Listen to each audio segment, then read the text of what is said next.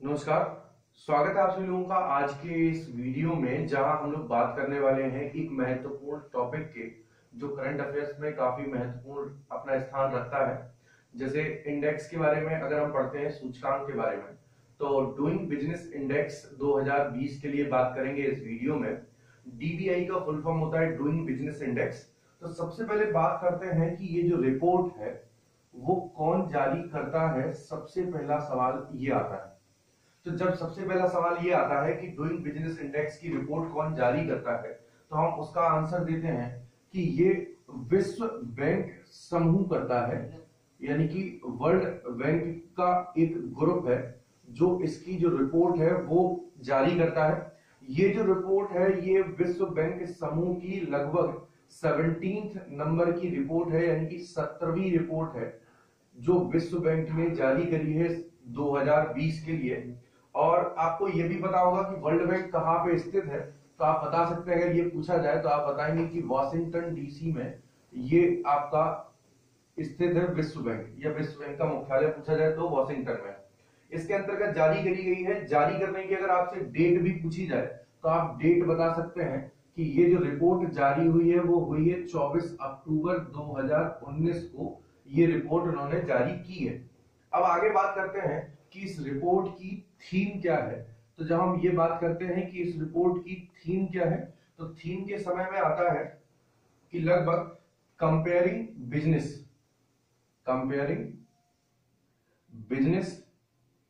इन 190। Comparing business, पूरा नाम लिख देता हूं कि कंपेयरिंग बिजनेस रेगुलेशन, नियंत्रित करना होता है लगभग, ठीक है। रेगुलेशन इन 190 कंट्रीज लिखिए या इकोनॉमीज लिखिए, दोनों की बात एक ही है। तो चाहे आप 190 कंट्रीज लिख सकते हैं या 190 इकोनॉमीज भी लिख सकते हैं, क्योंकि कंट्री का मतलब भी उनकी अर्थव्यवस्था से है और इकोनॉमीज का मतलब भी उनकी अर्थव्यवस्था से। कि ये लोग क्या कर रहे हैं, इस रिपोर्ट में 190 देशों की अर्थव्यवस्था को, कि बिजनेस अर्थव्यवस्था या चलाने की अर्थव्यवस्था को आपस में कंपेयर कर रहे हैं। ये इसकी थीम है। अब हमसे अगर ये पूछा जाए कि ये जो रिपोर्ट जारी होती है वो कितने देशों के अंतर्गत जारी होती है, तो आप बता सकते हैं कि 190 कंट्री के रिगार्डिंग ये रिपोर्ट बनाई जाती है 190 देशों के मुताबिक। तो चार क्वेश्चन आपके एकदम क्लियर हो गए कि डूइंग बिजनेस इंडेक्स डीबीआई का फुल फॉर्म है। ये 17वीं रिपोर्ट है जिसे विश्व बैंक समूह जारी करता है। जारी करने की डेट बताई है 24 अक्टूबर 2019। विश्व बैंक का मुख्यालय पूछा जाए तो आप बता सकते हैं वॉशिंगटन। कितने देशों के लिए ये जारी करते हैं, तो ये 190 कंट्रीज के लिए जारी करते हैं। इनकी थीम क्या है, तो comparing business regulation in 190 economies.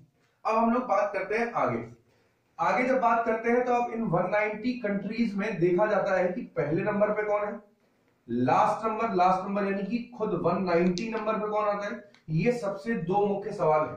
तीसरा एक मुख्य सवाल ये भी आता है कि इस पूरी इंडेक्स में भारत किस स्थान पर आता है। ये तीन सवाल किसी भी इंडेक्स के लिए सबसे जरूरी होता है।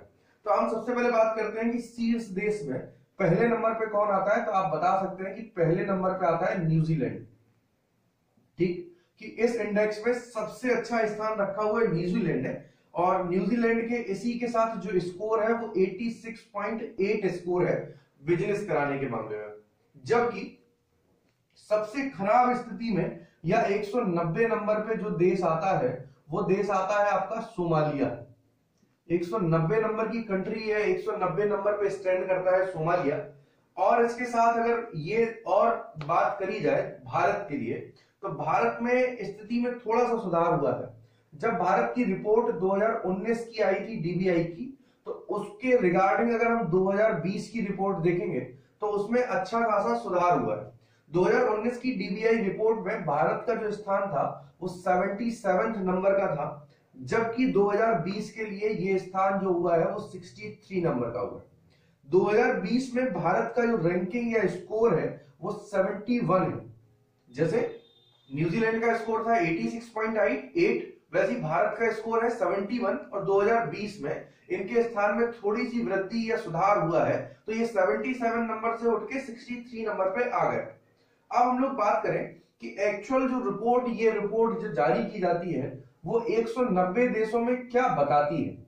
ये जो रिपोर्ट है वो 190 देशों में रहने वाले लोगों के लिए, 190 देशों में रहने वाले लोगों के लिए बिजनेस यानी कि व्यापार के लिए अनुकूलित परिस्थितियों को बताती है कि व्यापार करने के लिए वहां पे कितनी परिस्थितियां अनुकूल हैं।